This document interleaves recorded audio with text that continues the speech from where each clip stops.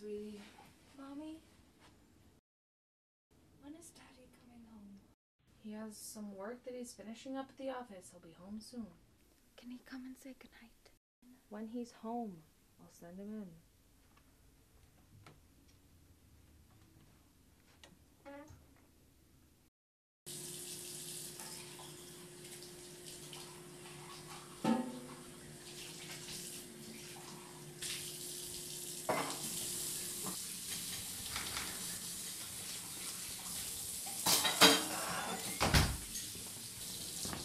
Where have you been?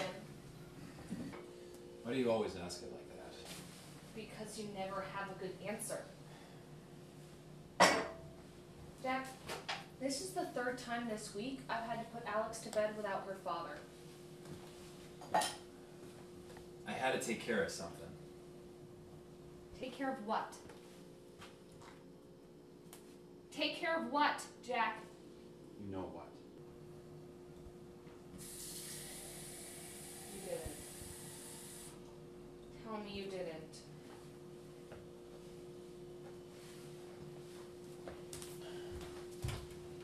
I'm sorry, Mel. I really am this time. How could you do this to me? To us? To Alex? You know how hard it was to get her. What if the agency takes her away again, huh? Mel, I'm sorry. How many times do I have to say that before you understand it?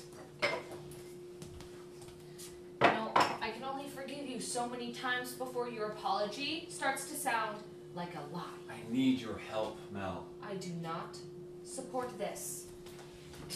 We've been married for 6 years, Mel. 6 years. I've never missed a birthday or an anniversary. I've been to every play and recital for Alex. I've taken care of you when you're sick. I paid for this house. You know it's not the same. Please. I'm always there for you. Don't I deserve the same? You said it was the last time. This time it is. I promise. Who was it this time? I said, who was it this time, Jack? Nobody you know.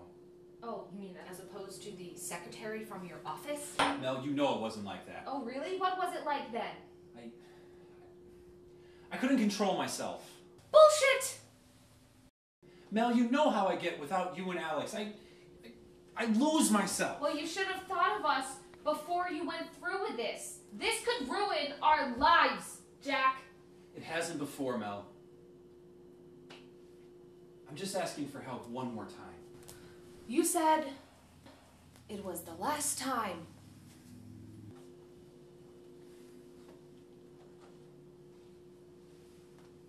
It is this time. Cross my heart. Alex wants you to kiss her goodnight. We gotta take care of this first.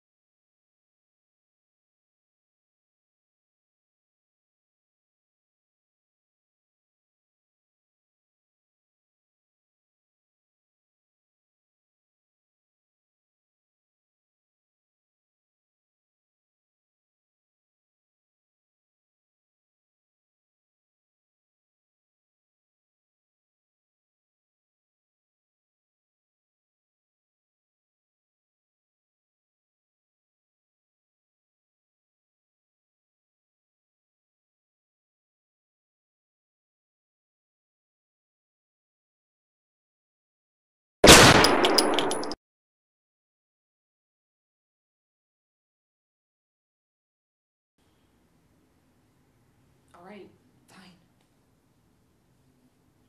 There's the body.